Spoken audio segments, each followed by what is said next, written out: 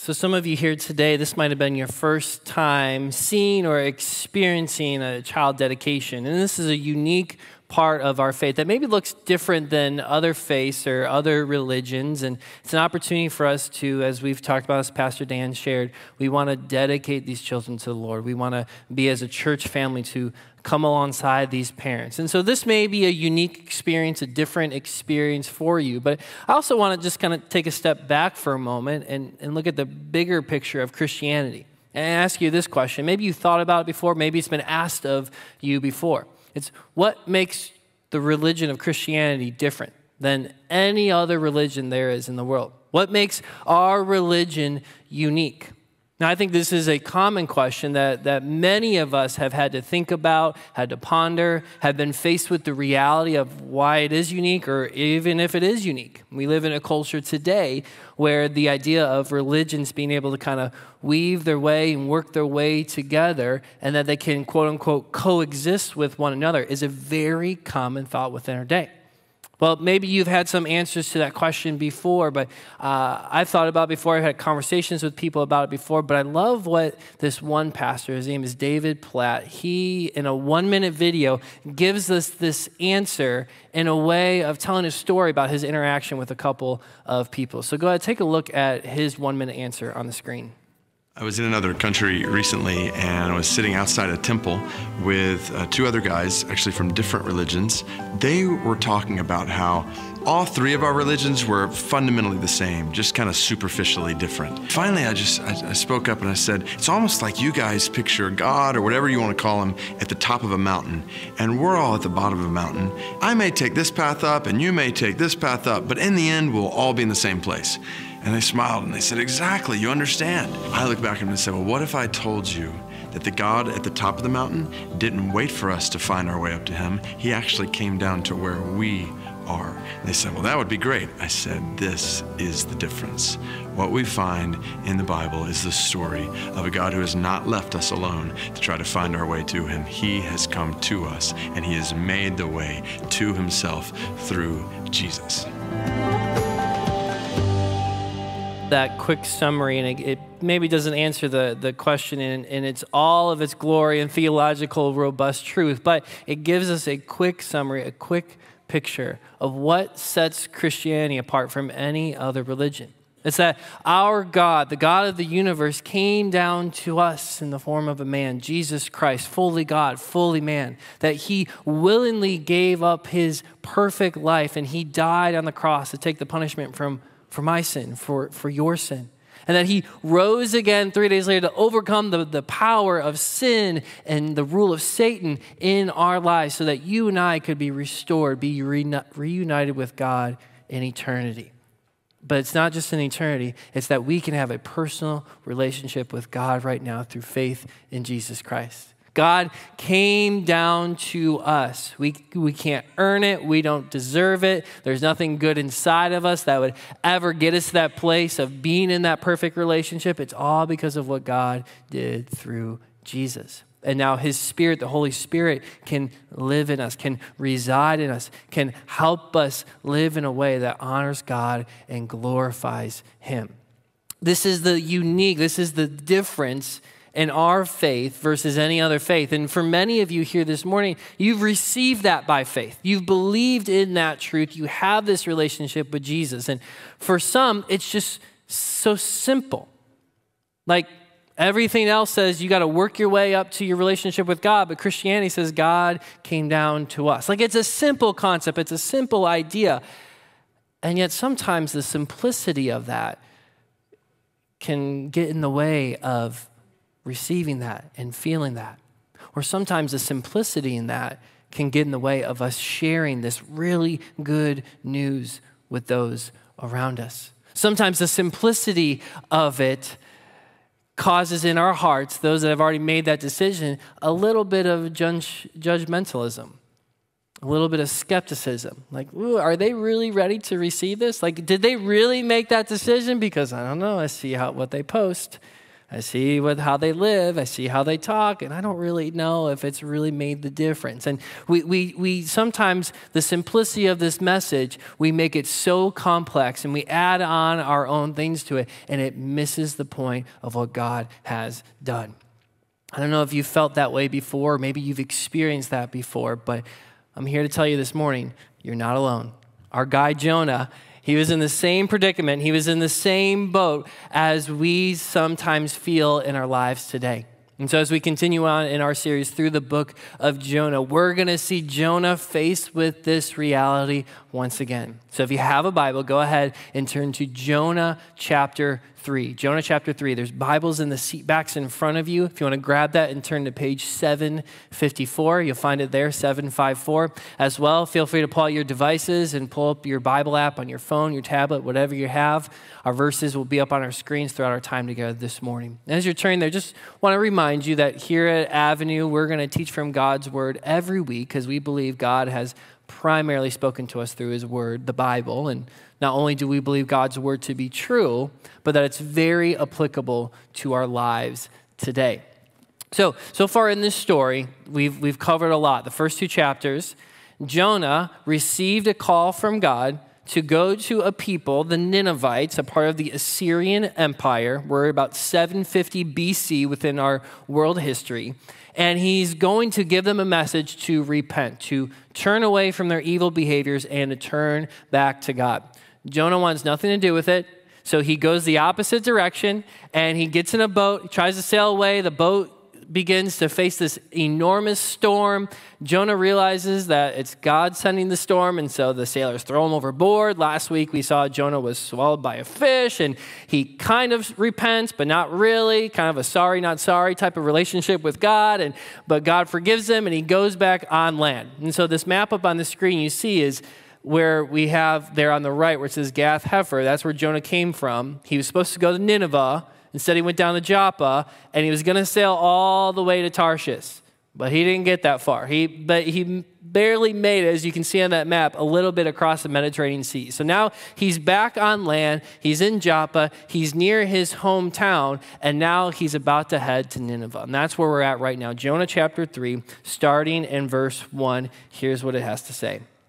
Then the word of the Lord came to Jonah a second time. Go to the great city of Nineveh and proclaim to it the message I give you. And so Jonah obeyed the word of the Lord, and he went to Nineveh. Now, Nineveh was a very large city, and it took 3 days to go through it. So let's throw that second map up on the screen here. Now Jonah, he was there in Joppa, and now he's got to just go a little bit northeast to Nineveh. Now, sometimes when you look at a map, it's hard to understand like the scale of it, how big it is. So from Joppa all the way to Tarshish, where he was going to go across the Mediterranean Sea, is going to be about 3,000 miles. For him to go from Joppa up to Nineveh was about 500-600 miles. So doesn't seem like too long of a trip, right? You could take a 4-hour flight and get there. So it's not that big of a deal. But in a culture without trains, without cars, without airplanes, and in a culture where most people would walk about 25 miles a day. That's about the max that you could go, and then you get up and go the next day, about 25 miles of walking. It would take someone about a month, 3 to 4 weeks, to go about 500-600 miles. So Jonah's got a little bit of time on his hands, right? He's got a month to think about what God is going to have him to do. But not only that, like this is a physically demanding task that was before him. So first off, let's talk about the spiritual task before him. Then we'll talk about the physical task. So the spiritual task is you're going to this great city, the city of Nineveh, to a people that have become the great empire of the day by slaughtering, killing, enslaving tons of different people groups. Like that's how they rose to power. That's how the Assyrians became great. And so Jonah's supposed to go to them and tell them, hey, what made you great is actually terrible. So you need to stop doing that. And not only that, then you need to turn and trust in the Hebrew God, the God of Israel, the one true God of the universe, because he's telling you not to do what you've been doing. Like, they have no regard for this Israelite God. They probably have no regard for the Israelites. We know about 30 years later, the Ninevites, or the Assyrians, destroy the nation of Israel. They had their own gods they worshiped. They had their own leaders that they worshiped. And so Jonah is going to people who don't care about his God and is trying to tell them, hey, what has made you great, you have to stop doing. Like from an emotional, spiritual standpoint, you have a month of just thinking about what's going to happen to you as you're about to do this. Like, that's got to be a hard walk. That's got to be a difficult walk. But not only that, it's physically demanding.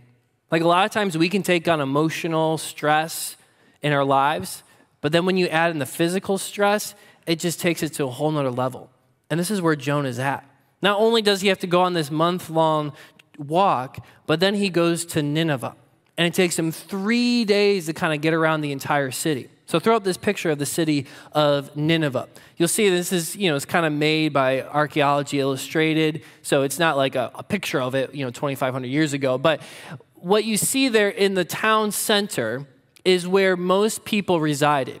And then if you look kind of off in the back, there's these high walls. And this was very typical of a city back then. They would have these high walls that would be a way to fortify their defenses. They would have soldiers there stationed on those walls, and they would be used to make sure that no enemies could come in. And so these giant walls wrapped around the entire city. But that's just the inner part of the city. What most cities of this day, they expanded outside of their walls. And so the city, quote unquote, of Nineveh almost felt like a city that kind of took on a bunch of different suburbs, if you'd like to call them that.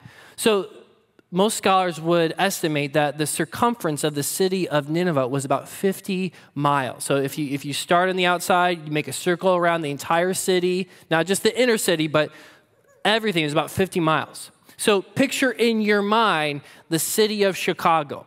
And if you started, in the northeast part of it, you'd be a little bit in Lake Michigan, 25 miles, but you make a circle all the way around the city of Chicago. Right here in the western suburbs, you would probably catch the outskirts of it. And you just keep drawing the circle all the way around the city of Chicago. That's Nineveh. It's huge. And he's got to go to different people, talking to them, and tell them this message. He's got a lot to do. This is a emotionally and spiritually exhausting task, but this is also a physically exhausting task.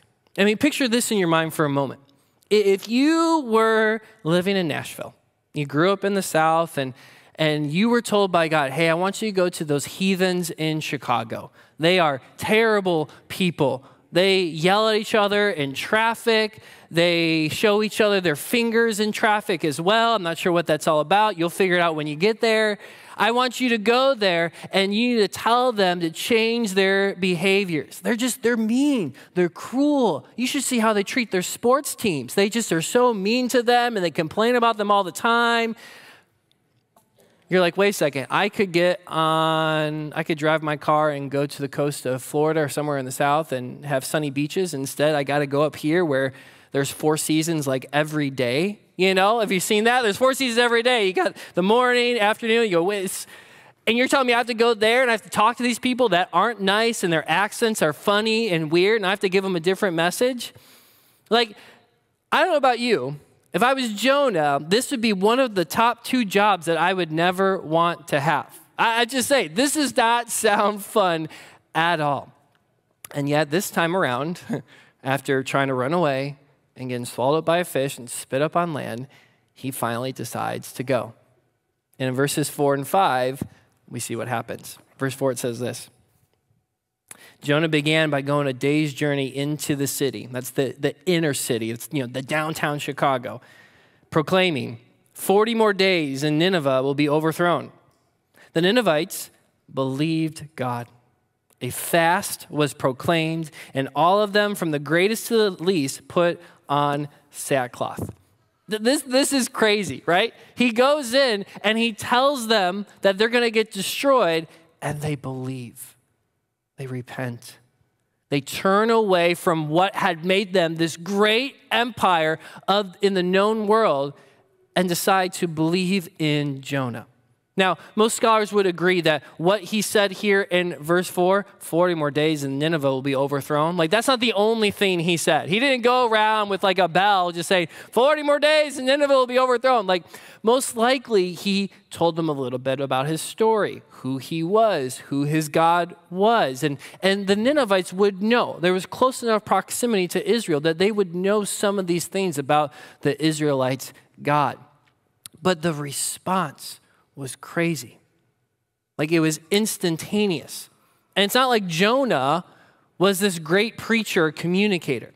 I mean, the reason that you see this one sentence summary that doesn't talk about, the power of God, God's love, his desire for your repentance, his desire for you to turn from your evil. Like, you don't see any of that here in the description. It alludes to the fact that how Jonah proclaimed this message wasn't the most articulate. He wasn't the expert theologian or the great Billy Graham evangelist, all right? He didn't have 1 million followers on IG and everyone was looking at his reels, okay? Like, he was not the best. He went there maybe a little bit stubborn, maybe a little bit frustrated that he still had to do this and to share this truth with the city of Nineveh.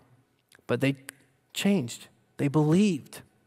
That word there, believed, in verse 5, the Ninevites believed God. It's a word that we see used throughout the Old Testament. The Old Testament, the first 39 books of our Bible were originally written in the Hebrew language. And we see that word believe come up quite often. One of the first times that it comes up is in Genesis 15, where God is talking to Abraham. And he says, hey, I'm going to bless you. I'm going to give you a great nation, but you have to trust me. You have to leave your hometown. You have to get out of here. And it says, Abraham believed God, and God credited it to him as righteousness, that he was in right standing. He was in a right relationship with God. Then you see that word believed used throughout the Old Testament in a negative way to describe the nation of Israel and how they didn't believe God and how they chose not to believe what God was going to give them, the land that he had promised for them. And time again, they chose to reject God and not believe. But then we even see, as we've talked about a couple times in this series, Matthew chapter 12, verse 41, Jesus himself, when he's talking about his miraculous death and resurrection to come, he references the repentance of the Ninevites, that they chose to turn away from what they were doing and turn towards obedience and trust in God. This was a legitimate belief. This was a death to life transformation in that moment for so many people in the city. Like what they were doing here in verse 5, they were fasting, they put on sackcloth. This would have been a common expression of people who were mourning, who were grieving, who were crying out to their deity for things to change. This wasn't just they were putting on a show. Like their hearts were truly transformed in that moment. And seeing that sudden transformation, sometimes when we see it in Scripture, it's one thing. But sometimes when we see it in our own lives, start to get a little bit skeptical of it. I know for me, as a 33-year-old, I've grown up in the church my entire life. And I've seen, the emotionally driven summer camps for students, where everyone's making a decision for Christ, everyone's crying and tears are flowing, and everyone's a Christian that day or for that week. Or we've grown up in a culture where, you have revivals that happen, and you just see thousands of people raising their hands. You have these altar calls, and preachers are up here saying, no, there's more people. I sense that there's more coming to Christ. I need to see more hands raised. And you see this. And so like for my generation, even generations coming behind me, Generation Z, there's this sense of skepticism when it comes to these emotionally driven transformations. Now, I'm not to say they're all terrible. I personally have had a couple of experiences while at a camp where God, transformed my life, brought me from death to life, showed me a different path I needed to take in my life. So I've experienced them, and yet at the same time, I have this skepticism toward them. Like, is that really, did 3,000 people really trust in Jesus that day? Like, did that really, like, that's my heart. That's where it's at. Because I'm like, I know the speakers, they're really good speakers. They can draw on emotions. They know what to say, how to say. You got the lights, you got the fog, you got all these different things. You got the experience when you got 50,000 people in a stadium. Yeah, you kind of want to join in with everyone who's going down on the field and making this decision. So that's where my mind is at. That's not what's happening here at all. Jonah doesn't have any lights. He's not an articulate preacher. He doesn't have the fog. He doesn't have the great worship band. He doesn't have, the captive audience. He's going around to a city that wants nothing to do with him and his God and giving a message half-heartedly, and they're changing. Like, this could only be because of the work of God, the work of his Spirit in their lives. And so regardless of how you feel about some of those things, maybe you're a little bit more skeptical like I am. Maybe you're on the other side and you're like, no, God's working, God's moving, we believe it. Anywhere in between, no matter where you're at this morning, I think what can happen sometimes, and I'm guilty of this as well, is that then we hold back the simple good news message because we're skeptical of the work of God. Like, what we're doing is we're telling God, I don't know if you can really make that change. I don't know if that person's really ready to receive your grace and forgiveness. I don't know if your Holy Spirit could make that transformative work in their life, just like you've done in my life. I don't think they're ready where I'm at just yet. Like, that's what we're saying. We may not think we're saying that. We may not say we're saying that, but that is what we're saying. Like, God can work in however he wants to work, whenever he wants to work, and he can work in the most powerful and amazing ways. And on the other side of that, if you're here with us this morning, you're watching online, maybe you're not a follower of Christ. And you're skeptical of some of these things too. Or maybe you thought to yourself, well, I got to kind of get my act together. I got to get things figured out.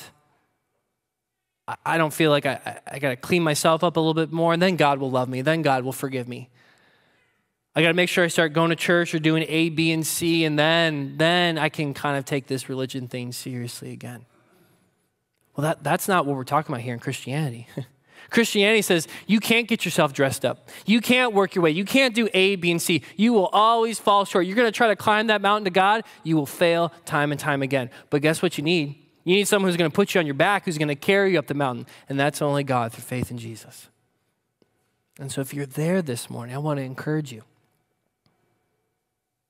that you're part of a group of people that are saying, hey, we're not perfect.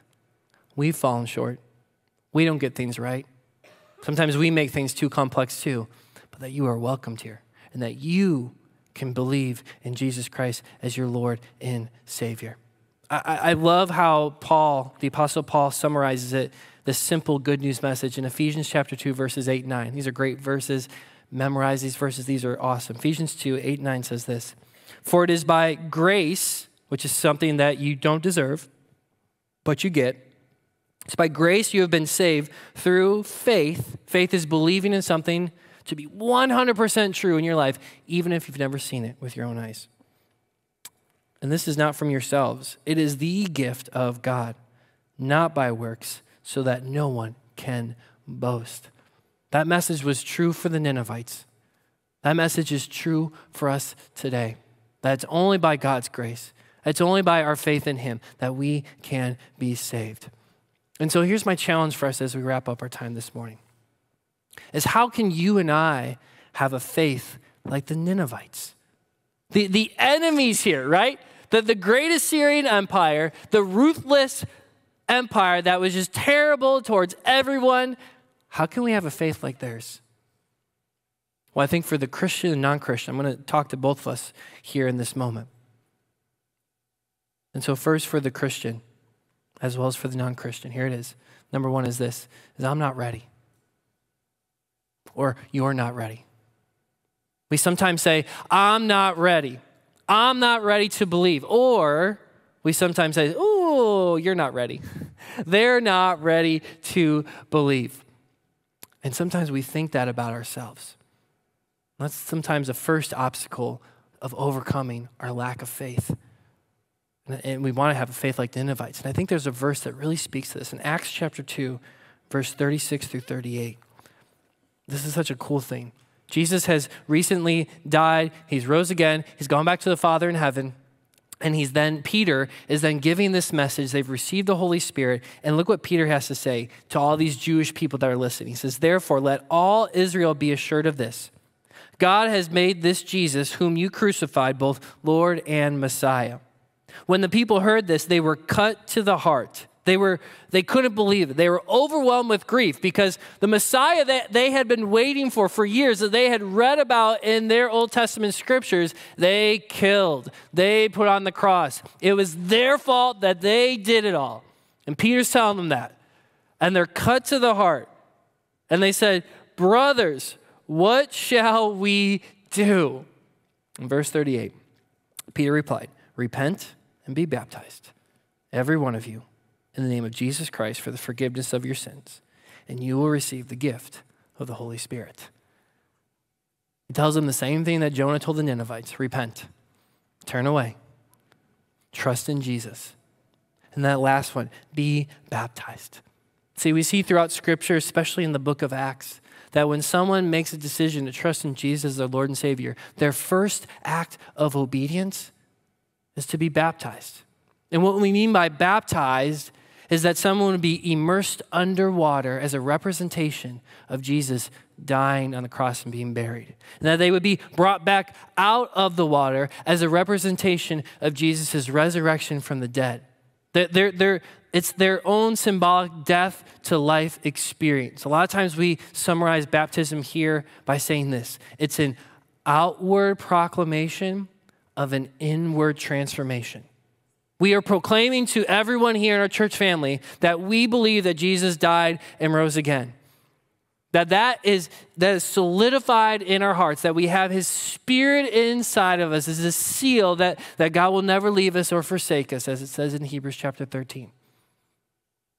And so for some of you here this morning, if you're at that place, you've made that decision, no matter your age and stage of life, God's word calls us then to publicly proclaim that by being baptized.